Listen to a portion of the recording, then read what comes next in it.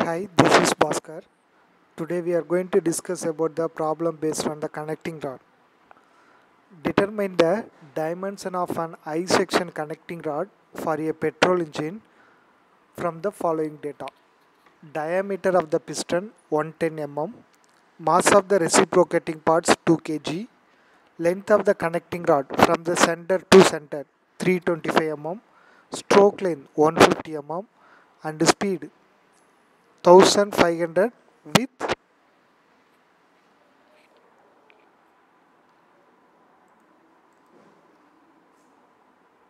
1500 with possible overspeed of 2500.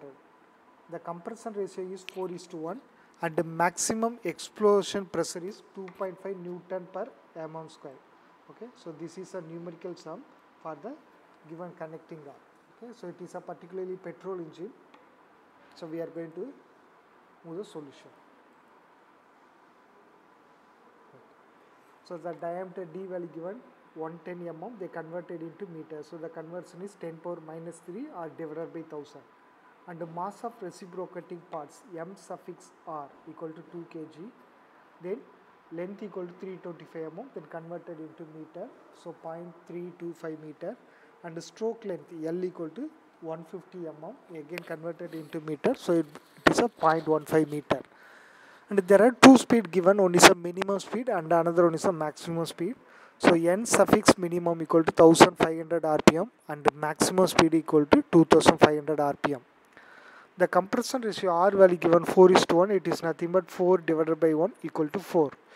And the pressure value given as a 2.5 Newton per mm square. Here the pressure is denoted by small letter p. So we know that basic formula radius of the crank is nothing but stroke length divided by 2. The stroke length is nothing but either capital L or sorry.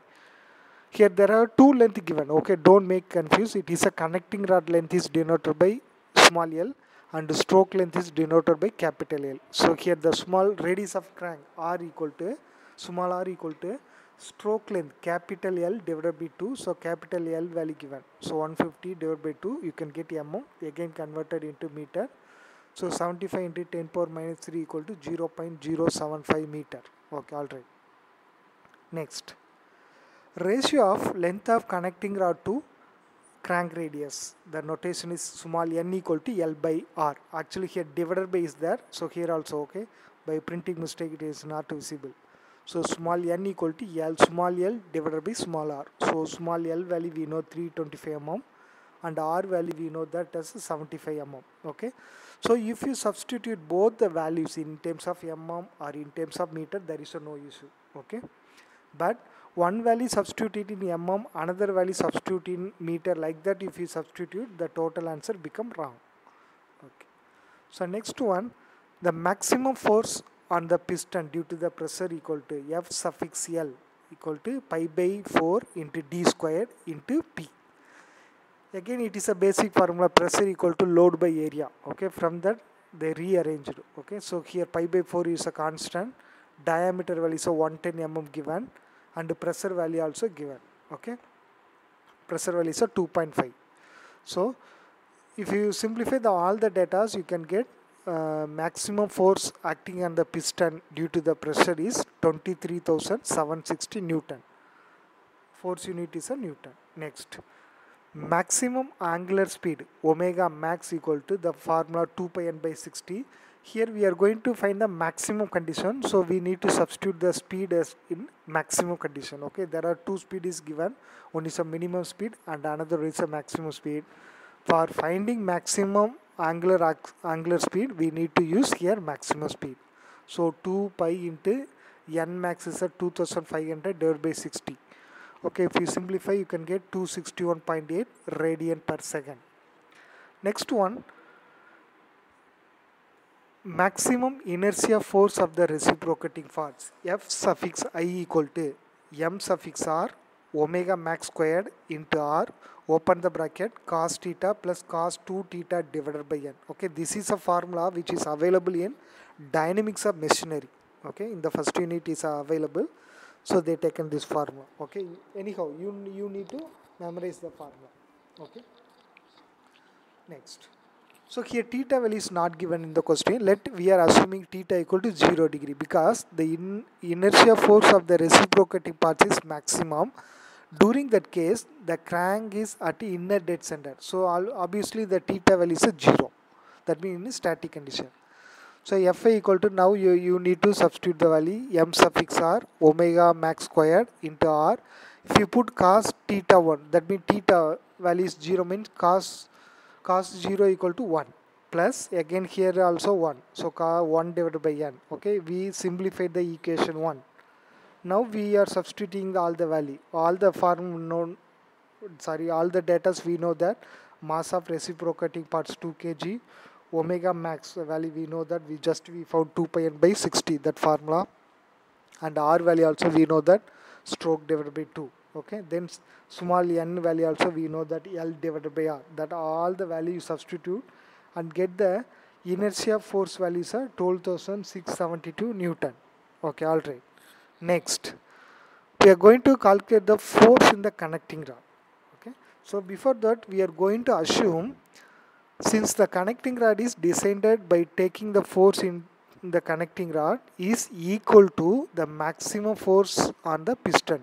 Okay, that means simply we can assume F suffix C equal to F suffix L equal to, so this value already we found, where 23,760, that means FL value we need to take.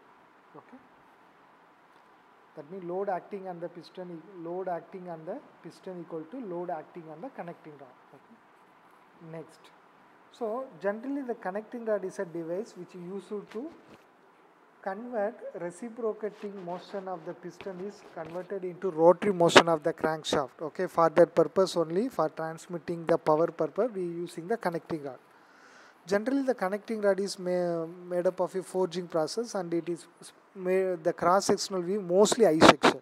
Okay, so if you taking the connecting rod in cut sectional view, okay, so we having two axes. One is a moment of inertia with respect to x axis and moment of inertia with respect to y axis. Okay, so if you do the formula, okay, so we can calculate the Ixx value is a 3.2. Okay, similarly kxx squared and kyy squared also we found it. Okay, from the diagram. Okay, next we also discussed that once again in the lab, sir. Okay.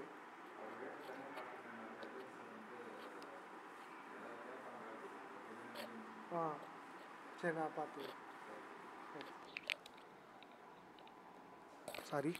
So we are going to consider W suffix here, that means load acting on the connecting rod, or particularly it is for buckling load. The buckling load is nothing but due to the self weight. So consideration of only the self weight, if you do the calculation, that is called as a buckling load. Okay, so the buckling load is very famous in column chapter. Okay, so anyhow, so here we are going to calculate W suffix here, that means load acting on the connecting rod due to the buckling load. W suffix C are equal to F suffix C into 6. That 6 is nothing but factor of safety.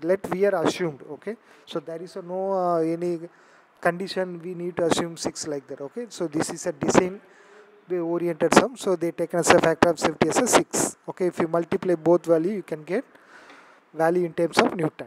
Okay, next, and cross sectional area equal to 2 into open the bracket 4t into t plus t into 3t. Okay, this formula derived for the I section view of the connecting rod. Okay, so again if you simply substitute all the value, you can get in terms of 11t squared. Okay, the area unit is a mm squared. Here we don't know the t value. Okay, so keep it as it order. Next, moment of inertia about xx axis, that means I suffix xx equal to open the bracket 4t open the bracket 5t power cube divided by 12 minus 3t open the bracket 3t power cube divided by 12 close the bracket. Actually here the divided by symbol is missing in the printout. Okay, so if you simplify the value, you can get 419t power 4 divided by 12 in terms of mm power 4. Next, radius of gyration k. Okay, the K formula, K suffix xx, that means with respect to xx axis, square root of Ixx divided by A. Okay, that Ixx we found in terms of t. Okay, and A value we got. Okay, so simplify that, we can get here Ixx value is of 419 t power 4 divided by 12 into that A value. Okay, that means 1 divided by A. Okay, so here A value we got 11 t squared. So but it is available here 1 by A. So I written as a 1 divided by that A value is 11 t squared. Okay, if you simplify, actually here square root is there. Similarly here on denominator symbol is there. Okay, if you simplify the radius of gyration with respect to x-axis axis, we can get 1.78 in terms of t. Okay. Next, the t squared, t power 4 will be cancelled. So it remaining t power squared is there. Then square root and squared will be cancelled. So finally 1 t is there. Okay. Next, equivalent length of the connecting rod for both ends hinged condition. So we are assuming capital L equal to small l 325 mm. The 325 mm given in question. Similarly, assume for the mild steel material, sigma suffix C is a 320 megapascal. Okay, it is we know that 1 megapascal equal to 1 Newton per mm square, and alpha value is 1 divided by 7500. Okay, this is a constant value. Okay, they taken from the Rankine formula. So again, the connecting rod load equal to W suffix CR. CR indicate connecting rod, W indicate load equal to sigma suffix C into A divided by 1 plus small a open the bracket L divided by K suffix XX whole square. Okay. If you substitute all the value, sigma C we assumed 320 Newton per mm square. A value we know that 11 T square. Okay. Small a value also we know that 1 divided by 7500. Okay, Kxx value we know that 1.78 in terms of t. Capital L value we assumed capital L equal to small l equal to 325 mm. Okay, we know all the values. WCR also we know that. Okay, from that I can find the t value. Okay, so here the quadratic formula method is there. Okay, ax squared plus bx plus c equal to 0. Like that means the formula is minus b plus or minus root b squared minus 4ac divided by 2a. Okay, so based on this formula we finding the t. Okay, you can get t squared is of 44.55.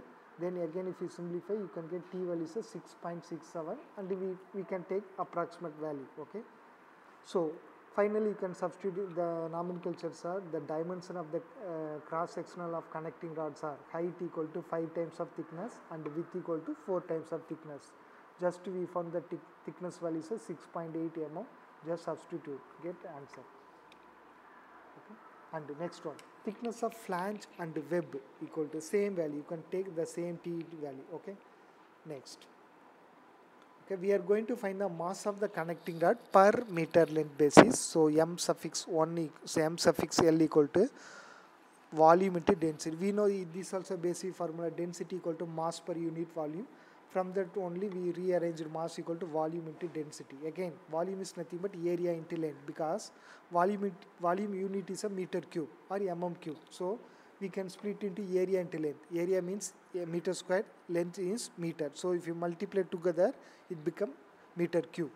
And the density value in terms of kg per meter cube. Okay, so the density unit is a kg per meter cube. For that purpose only they converted into meter.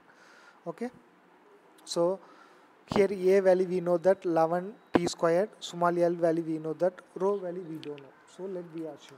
Okay, so if you substitute all the values, okay, we can get the mass of the connecting rod per meter length.